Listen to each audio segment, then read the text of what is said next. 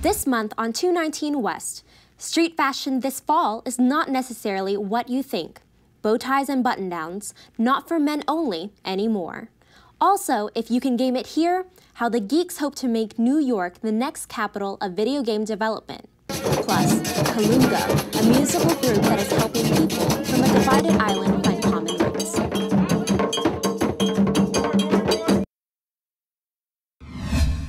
Hello and welcome to this month's edition of 219 West, the monthly news magazine produced by the students of the CUNY Graduate School of Journalism for CUNY-TV. I'm Judy Lee. And I'm Anais Morales. We'll have all of these stories coming up, plus a new way to rep your hood, and a New York family with a knack for turning ordinary objects into elegant masterpieces. But first, this year marks the 85th anniversary of the Feast of San Gennaro. But 10 years ago, for the first and only time in history, the festival was canceled.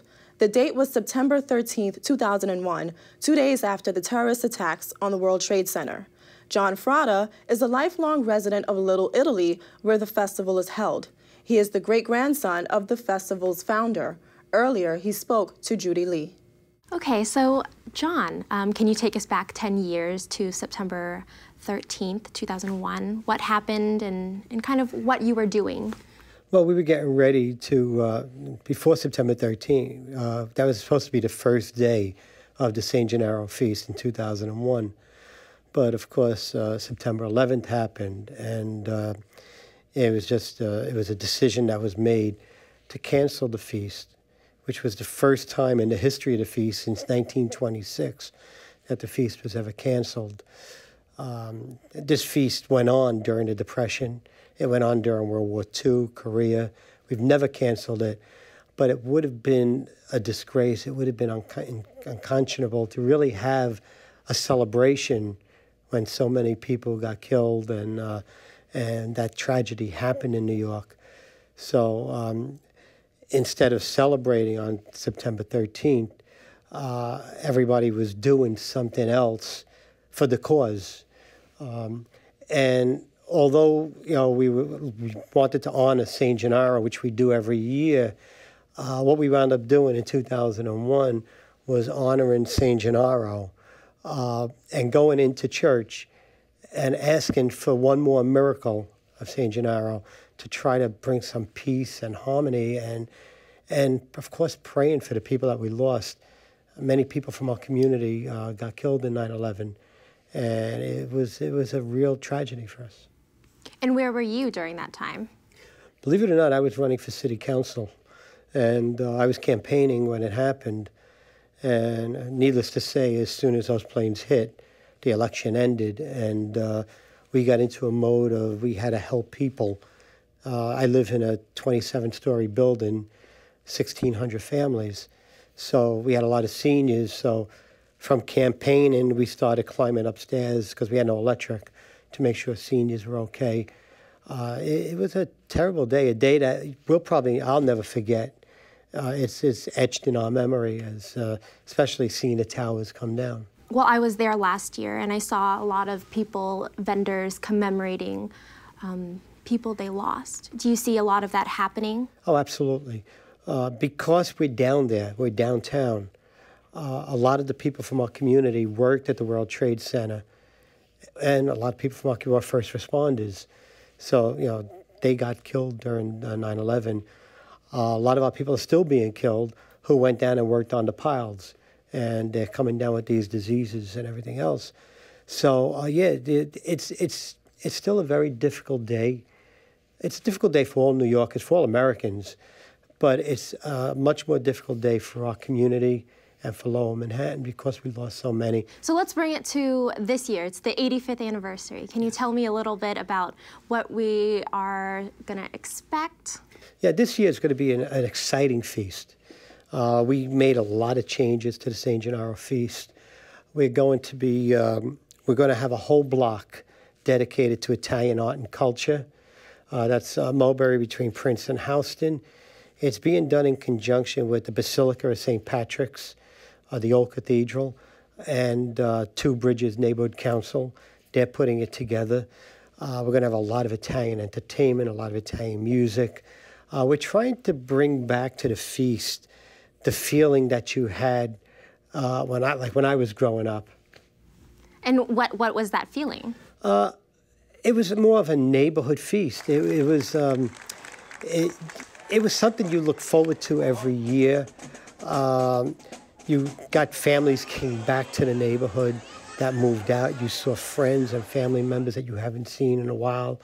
And it had a lot to do with our culture. Can you tell me when the dates are this year and how long it is? Yeah, the feast starts September 15th to the 25th. It's from 11:30 in the morning until 11:30 at night. We had to curtail it, the hours, because of complaints in the community, and rightly so. And it runs from Mulberry Street, from Canal to Houston. It's not shortened. And again, it's going to be a great feast. Thank you, John, for joining us, and hopefully I'll see you at the feast. Great, look forward to that. Thank you. All right, thank you. Okay.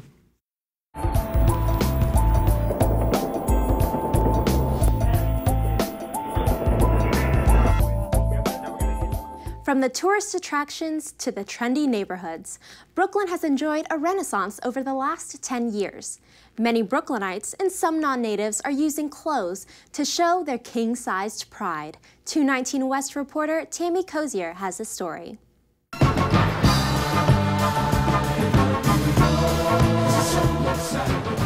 New Yorkers love showing pride for their city.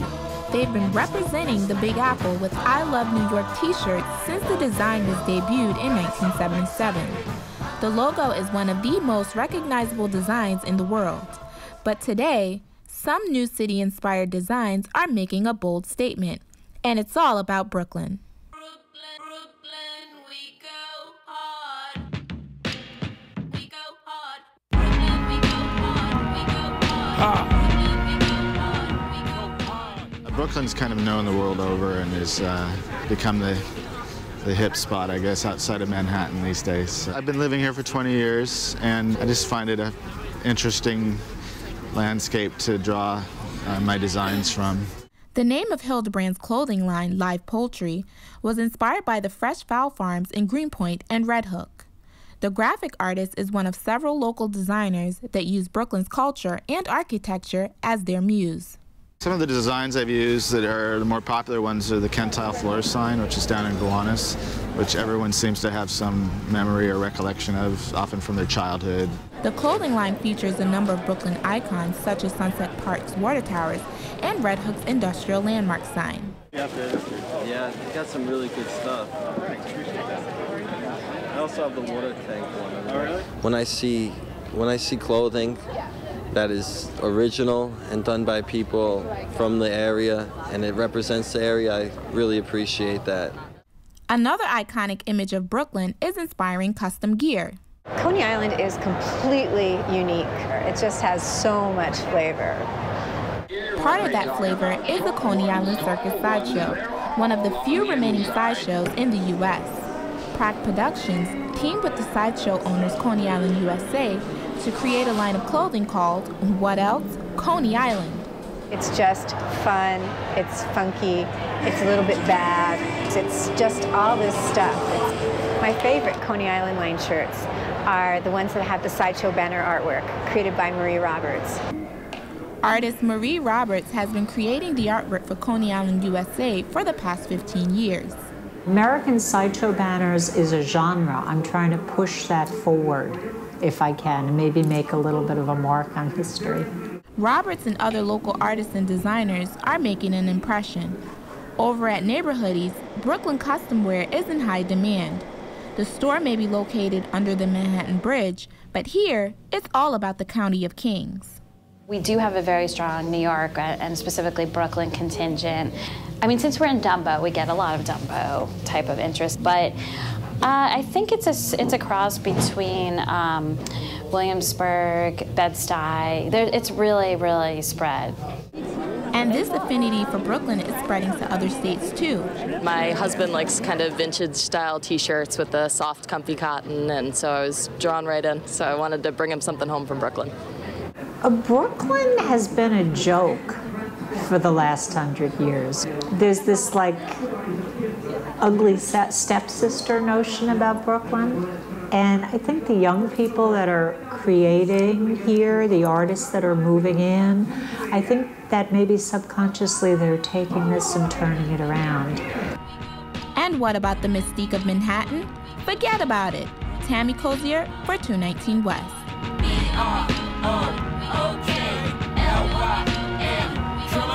Brooklyn, we go hard, we go hard, go hard, go. Bow ties, tailored suits, and button-downs are not usually associated with women's fashion, but the founders of the Brooklyn-based fashion brand Marimacho have created a line of clothing for women who prefer a more dandy approach to dress.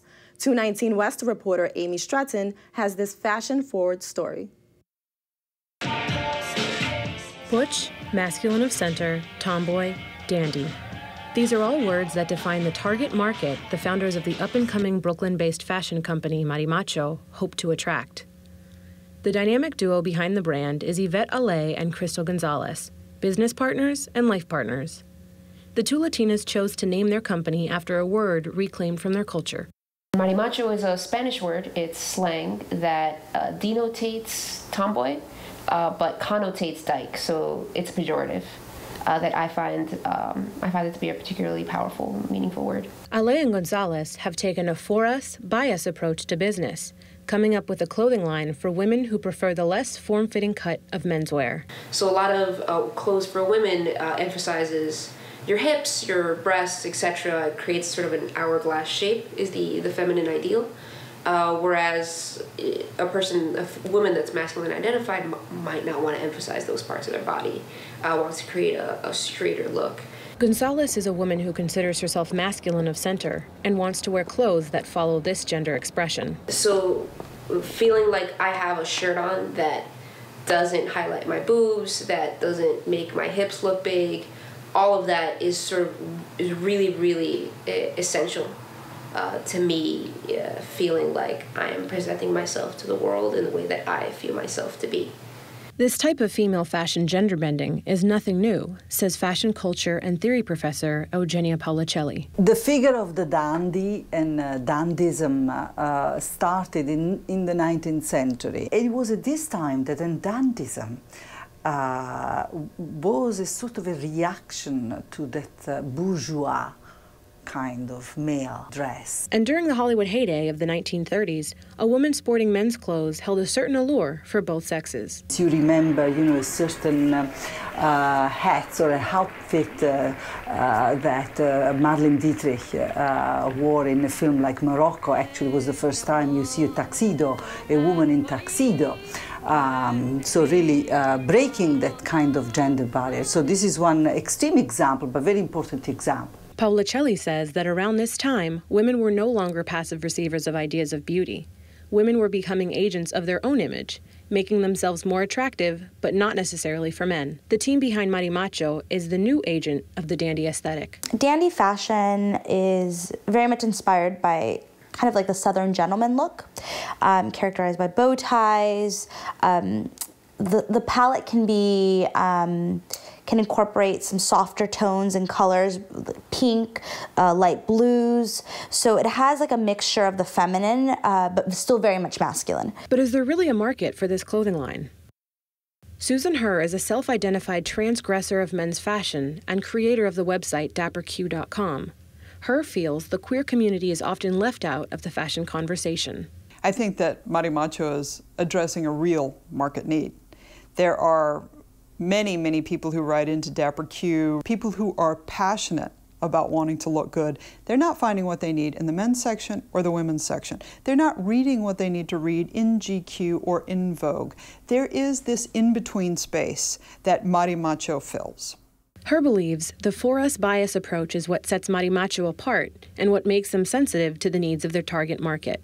There are department stores in this city that will not allow us to change clothes in the men's department. I'm not talking about a shared dressing room. I'm talking about one dressing room with one door. Filene's in Chelsea, the gayest neighborhood in America, makes me go to the next floor to try something on. So how do I come back 3 times to try something else on? Paolicelli says clothing is a language and is a form of nonverbal communication. It's a social experience. And the fact that you want to make sure you communicate what you feel, which is a very personal thing, but also what you choose to be, because it's not just what you feel, but what you choose to be. And you want to be able to communicate that and then to feel comfortable in your clothes, you know, with this identity. Since we've launched the website, we've gotten a lot of emails from all over of people that, you know, are saying thank you. You know, I've been wanting to do this, or I've always thought that this would be amazing. I have such a hard time finding clothing, and I think that this is going to be really great. And so I think that that's how we're helping. And having a personal as well as professional relationship has been helpful for them. We know each other really, really well. So I think because of that, we help each other be more productive, more creative, take more risks. We also know each other's strengths and weaknesses, so we can help fill in the gaps or let a person have more space to express themselves where we know that they're strongest at. And at the same time, develop a new line of clothing that lets marimachos feel dandy about themselves. For 219 West, I'm Amy Stratton. Generations have come to New York City to find fame and fortune. Musicians, artists, and actors among them. And now, if the trend continues, young video game developers might be the next crowd to come to New York. 219 West reporter Thomas Chan has a story. Here in the corner of Williamsburg, there's a new venue for the arts. Video game arts, that is. The place is called Baby Castles, a joint that's half art gallery, half arcade. Baby Castles was recently settling into its new Williamsburg home.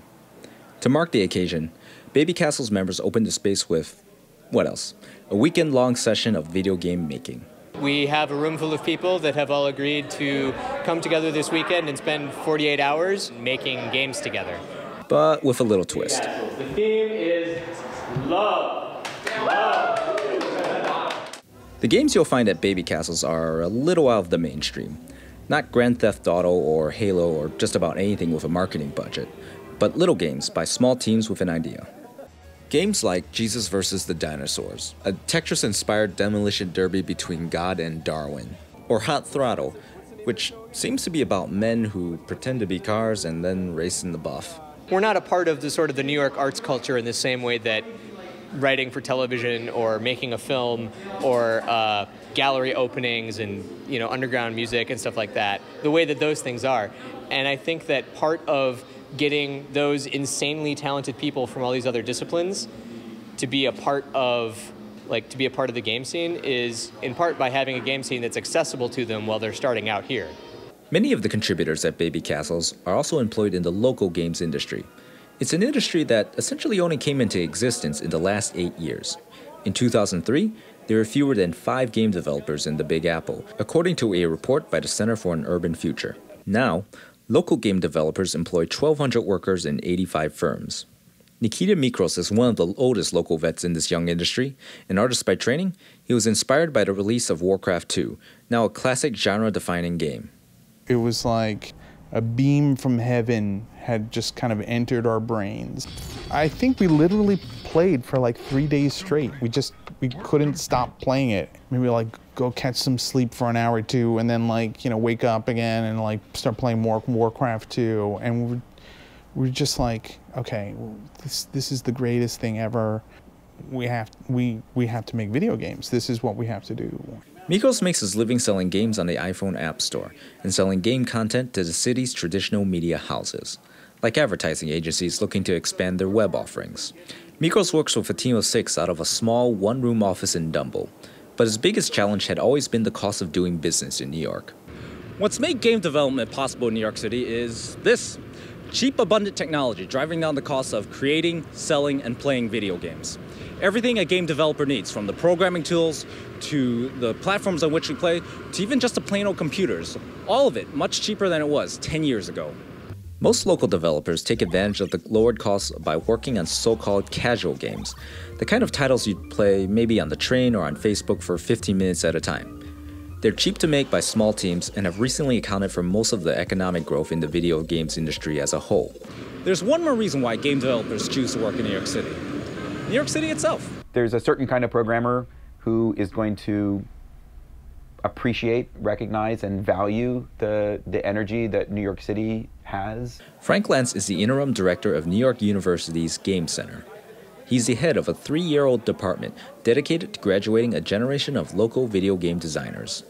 The Game Center hosts classes, invited speakers, and, much like Baby Castles, exhibitions of artful games. Lance wants New York City to become a focal point for this kind of work. Games are interactivity as an art form, right? Games are interactivity for its own sake. New York City has certain, for like economic reasons, it's not the place where you see a lot of big budget mainstream video game development happen. As a result, our scene is maybe smaller and less developed than on the West Coast, but the game industry itself is changing. And that's what so many aspiring and veteran video game makers see in the Big Apple.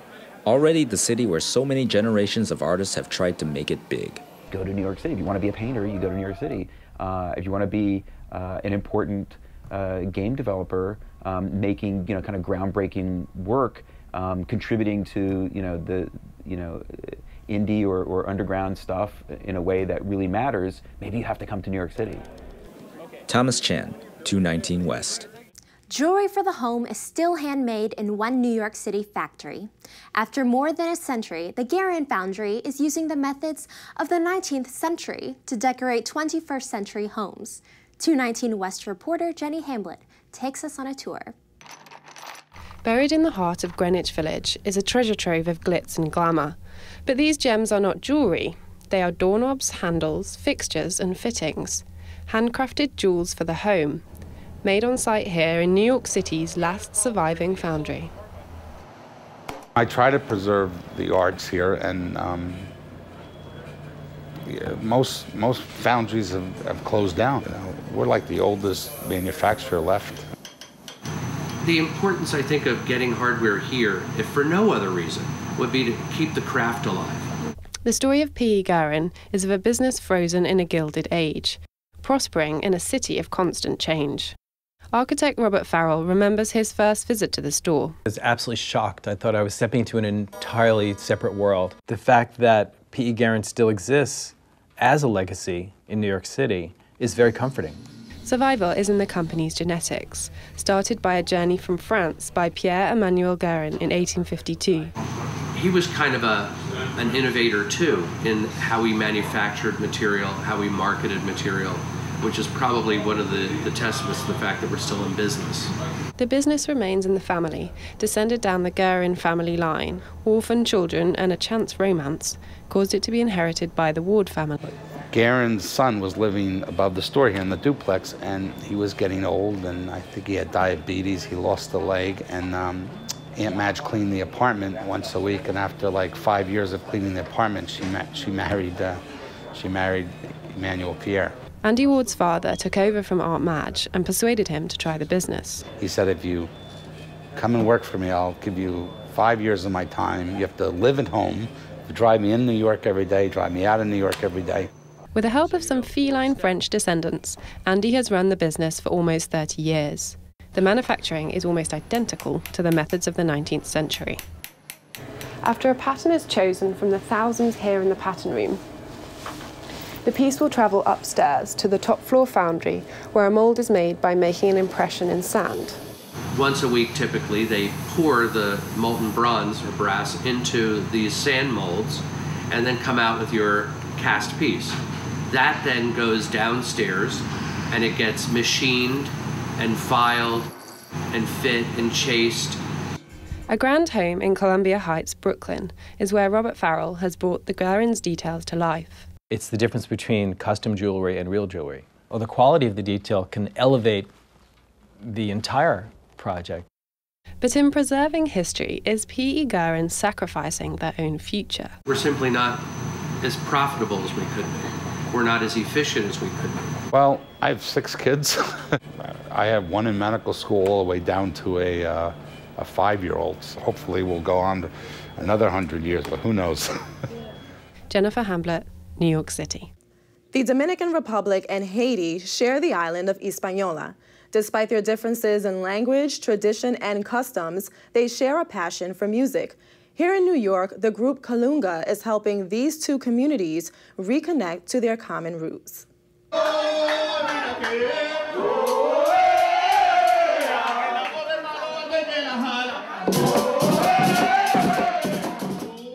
Kalunga came out, I think, out of a need within the community to express our African roots within the Dominican community.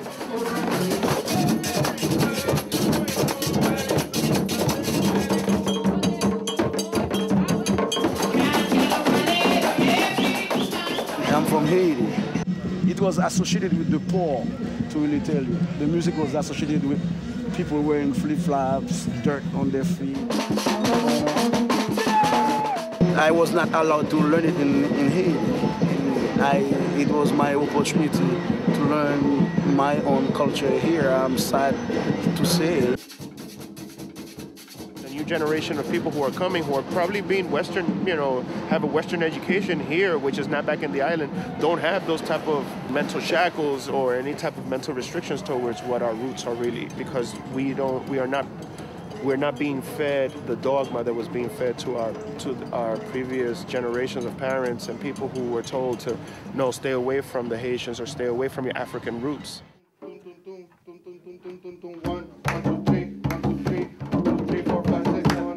We have a lot of Afro-Dominican styles which I was not aware of when I was a child. I was part of, like everybody else, I was part of popular culture who understood merengue, salsa, bachata, those type of styles, but I didn't really know that we even had Afro-Caribbean roots when I was growing up. I didn't understand it until I came to the United States and I found it here.